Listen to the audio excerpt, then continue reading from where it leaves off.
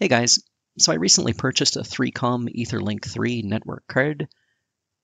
If you haven't seen the video where I repaired this card, you really should check it out. It's on the hardware compatibility list of a lot of old Unix operating systems, and that's exactly what I want to test today.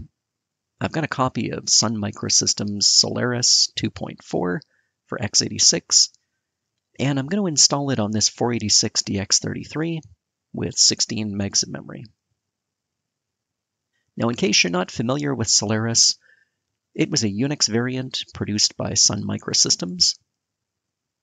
Originally, it was intended for their SPARC-based processors, but it was ported to the x86 platform in the early 1990s. Now, this is not an operating system you would have been running as a typical home user. This was designed for professionals, engineers, CAD designers, and honestly, mostly people who were already part of the Sun Microsystems ecosystem.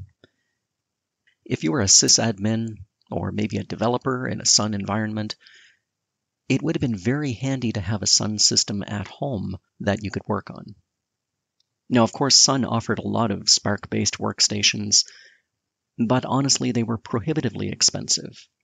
The x86 variant of Solaris was a good alternative. So I'm booting from the installation floppies, and we're going to do a CD-ROM-based installation of 2.4. Now with Solaris, it was possible to install over the network. In fact, I may try that in a later video. By the way, this part of the footage is sped up by a factor of 10. Loading those drivers and booting the kernel took a relatively long time on this old computer.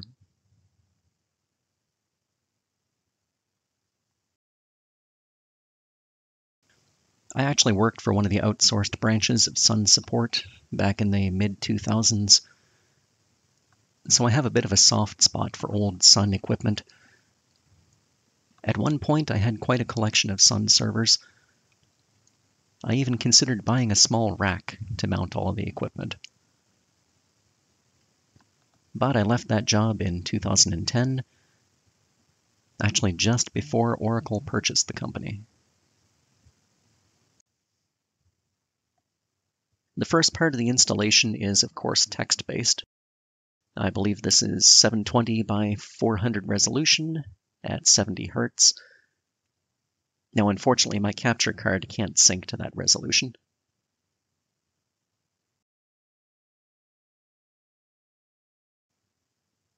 Okay, is this a 19-inch monitor or a 17?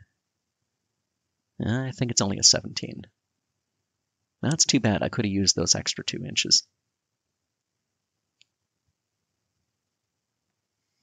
And we've got a serial mouse.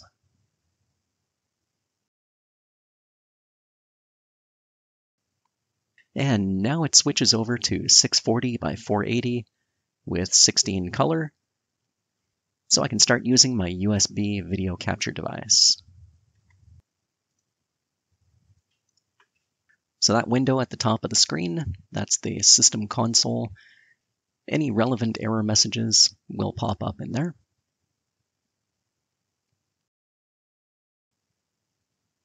Okay, we need a host name, and this system will be called Emily. You'll notice I use that name a lot for my systems. This is going to be a networked system, and we've got an IP address of 192.168.2.26.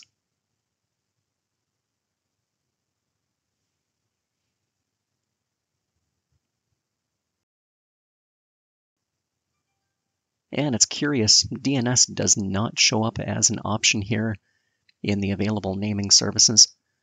You got to remember, this is from 1994. The world was a little different back then.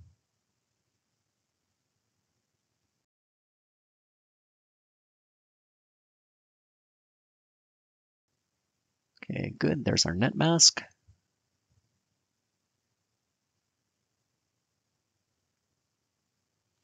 And we need to pick a time zone. I'm in GMT -4 or Atlantic Canada. Now I don't care about the date or the time. Now I checked in the BIOS, and this computer will actually accept dates up to 2099, which is pretty impressive for a 486.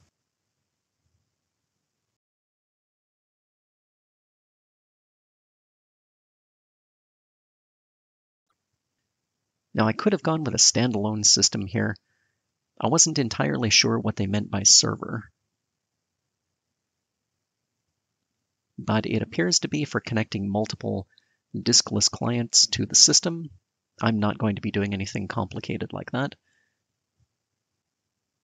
So we'll simply zero out that information and move on from there. If you're doing this at home, I would actually go with a standalone system.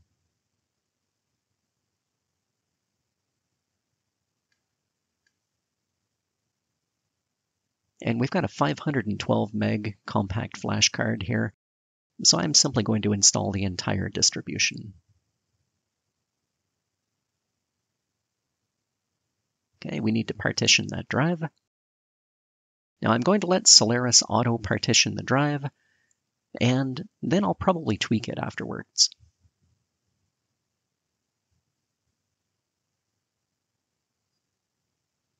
So let's see what it gives us for an auto layout.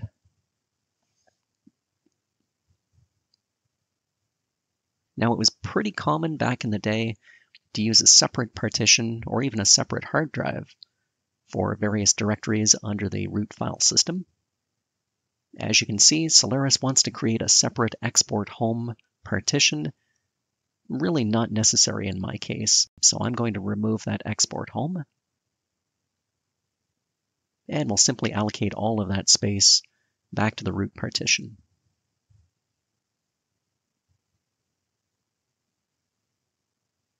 I'm also going with a 32 meg swap. With 16 megs of memory, a 32 meg swap should be sufficient.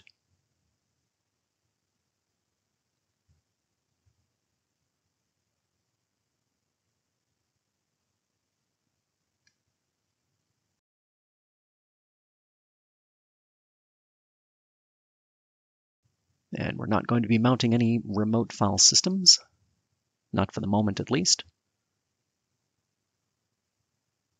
Just review all that info. And no, I'll reboot on my own after we're finished. Okay, now Solaris indicates it's going to take between 15 minutes and 2 hours to perform the install. That was actually a fairly accurate estimate. At this point, it did take around an hour and a half or so for the base installation. And just a few more things it needs to install. After the base installation is complete, there's a driver update disk that Solaris will request, and then it performs a series of patches. They actually took almost as long to install as the base operating system. So we're looking at another hour and a half, maybe even 2 hours before this is finished. Obviously, I'm going to skip that as well.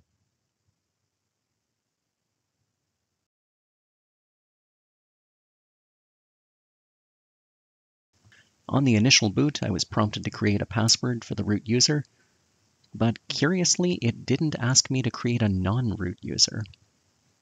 Now, of course, for safety reasons, I will be creating a non-root user for daily use.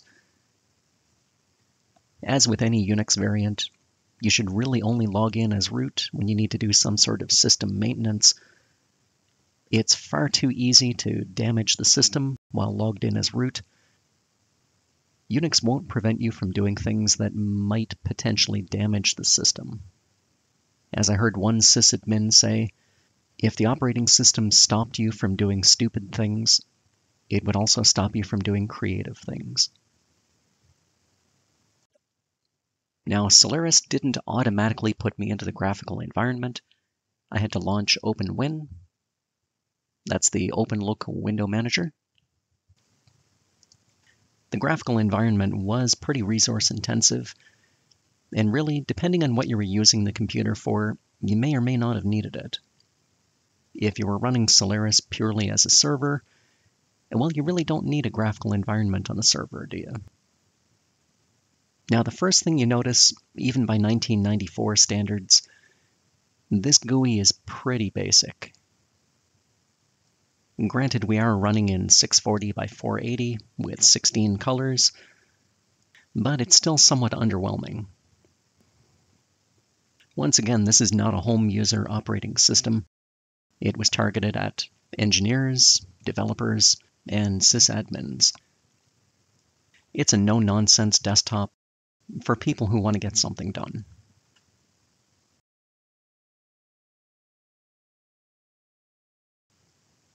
So if I pull up a command prompt, I can do an ifconfig, and we do indeed see that network card, the ELX0. I want to connect to my NFS server, but that's on the 10.network. So I'll change this IP, and I'll use the NFS server to test the network card.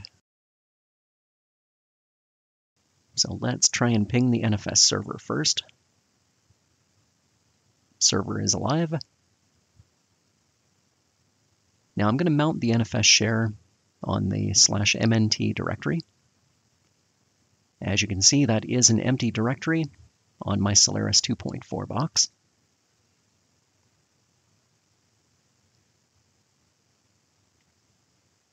Okay, if I issue the mount command and verify that it is indeed mounted,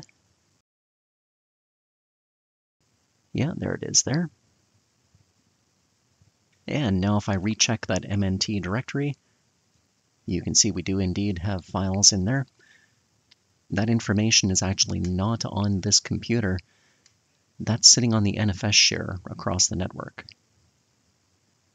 So I can unmount that and pop back into that directory.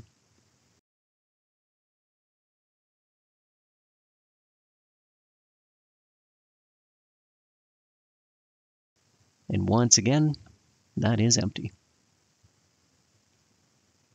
So the network card is clearly working properly.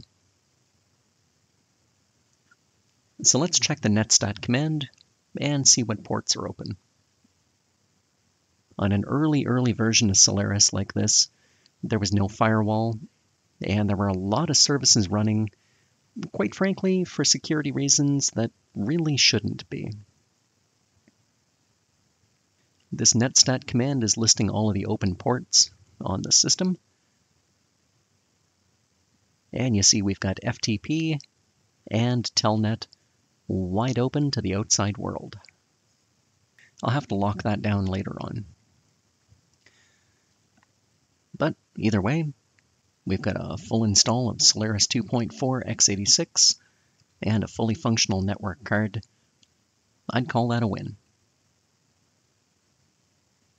Now, unfortunately, there wasn't a lot of software ported to this version of Solaris, so I don't have a lot of applications that I can demonstrate here. In the next video, I'm going to upgrade to Solaris 2.5.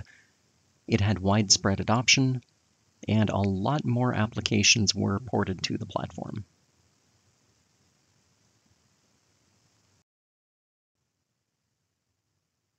So if you enjoyed this one, please feel free to like and subscribe. Drop a comment down below. And, as always, thanks for watching.